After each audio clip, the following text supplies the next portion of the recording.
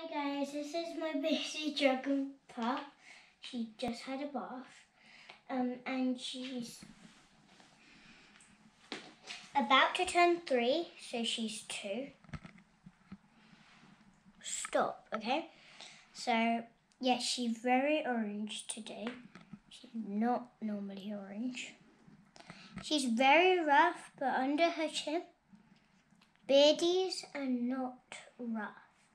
But if you stroke them that way or that way, it will hurt.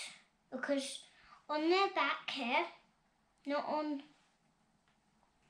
their chin, but they've got these like those things that snakes have, and then they've got little blades, like some snakes have and some don't.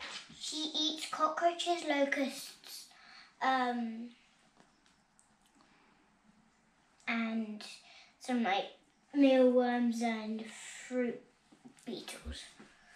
And the fruit beetles, they're not beetles first, they're worms, and then when they have to hold her from the back of her, the front of her arms like that, because she's very moody. So she lives in my mum's office, and where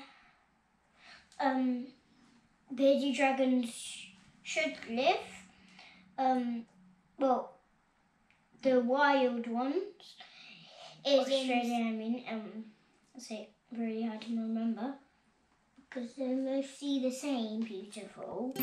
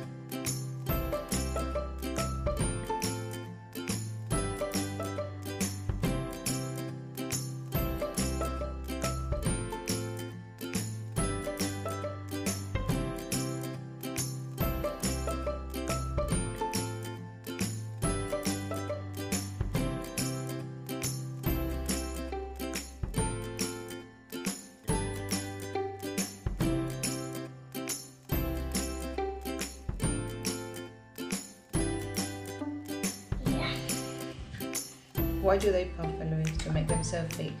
Yes, and scary. Hi.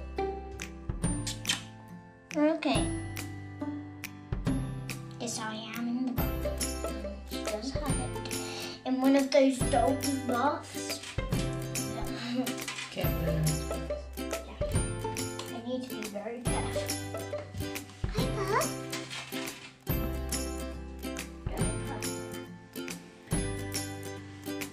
Call her Puff because she does puff a lot, and yes, we're gonna get another one.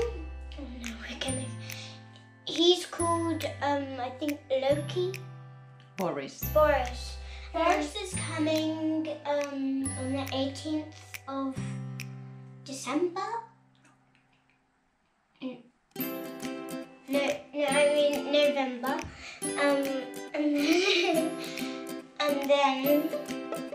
And he's gonna be called Puff.